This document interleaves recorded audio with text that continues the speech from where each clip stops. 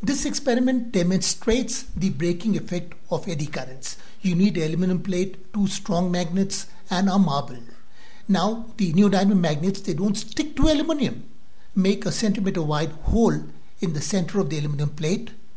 Apply some glue on the central hole and then stick a marble. The marble will become the pivot on which this plate will spin. Wait for a little while for the glue to dry up and then decorate it with colored tape. This is the base. This is the spinning axle.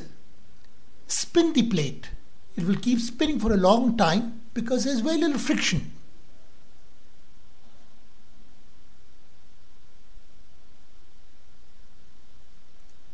Now once this comes to a stop, spin the plate again, but this time bring 2 neodymium magnets close to the plate.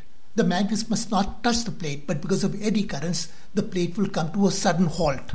This is a variation of the same experiment. Take a thick disc, aluminum disc, and stick a pulley to it. This is a charger, mobile charger attached to a 6-volt motor, and press the pulley onto the motor shaft.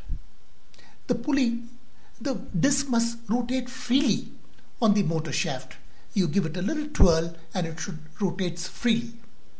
And now switch the motor on so that the disc must rotate, and if you bring 2 strong neodymium magnets close to it, then the disc will slowly brake because of the eddy currents and it will come to a stop.